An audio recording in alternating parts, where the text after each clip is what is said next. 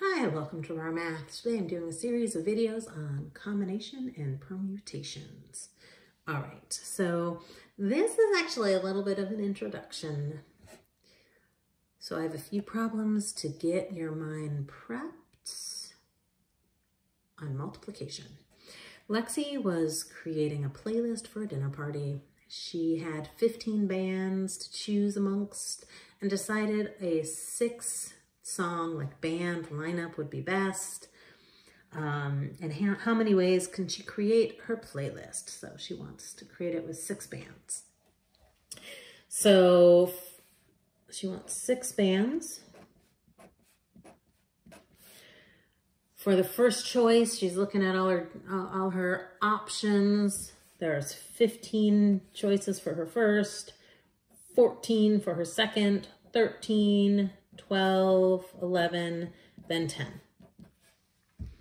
If we multiply 15 times 14 times 13 times 12 times 11 times 10 with the fundamental counting principle, we find out that in the end, she had 3,603,600 ways to set up her band list.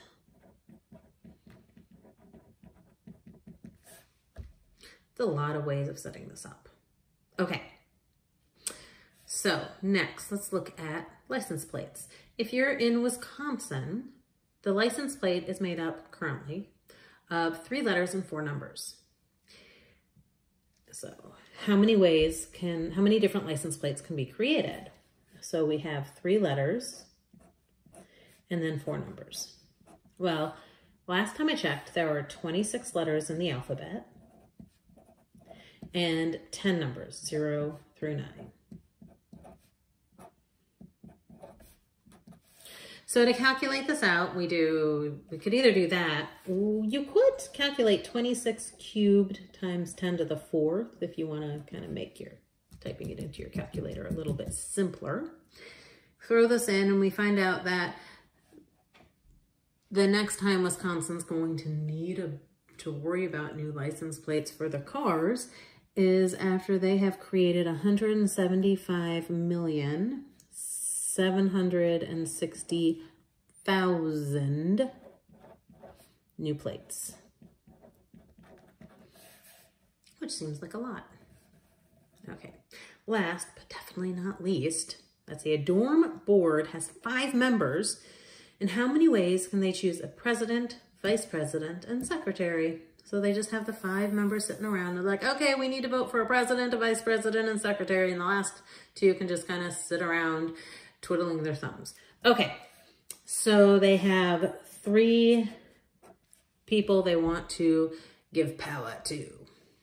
Well, they choose a president first of the 5 members, so there's 5 options for the president. Once the president is chosen, there are 4 people left for that vice president. Once that VP is selected, there are 3 people left for the secretary. 5 times 4 times 3 means there are 60 ways for that executive branch. All right.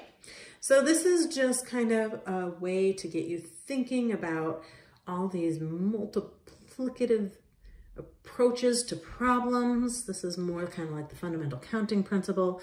We're going to move to this if you are watching a playlist into how to do some of these calculations on your calculator a little bit quicker, because sometimes some of these calculations can get tedious and you might punch them into your calculator wrong. So if you're watching the playlist, it will move into easier ways to calculate them. And that's a lot of what combination and permutation are, is using your calculator to make calculations easier. All right, I hope you've enjoyed this video. Please subscribe to my YouTube channel, like my Facebook page, and I'll see you on the next video. Thanks.